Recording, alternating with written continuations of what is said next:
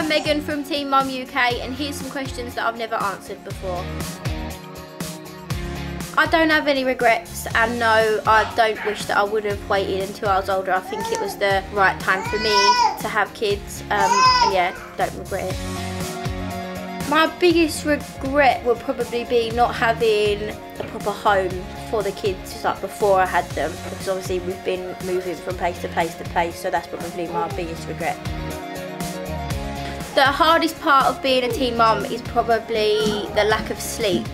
And trying to deal with like the kids. It's alright now, Dulce's sleeping through more, but when she was younger it's definitely hard, so probably the sleep side.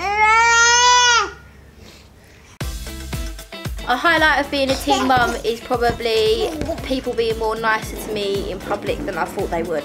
If people see you in the street and stuff, they come up to me and speak about the kids, whereas I thought a lot of people would be more like giving me dirty looks and saying sly comments and stuff.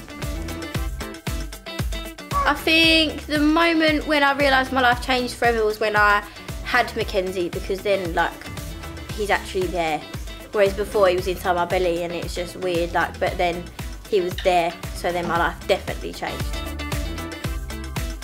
Biggest fear for myself is probably like losing the kids, or if anything happened to them. That's probably my biggest fear. Your love life definitely changes after you have kids. A lot. I'm too tired for that stuff. It's not about that life.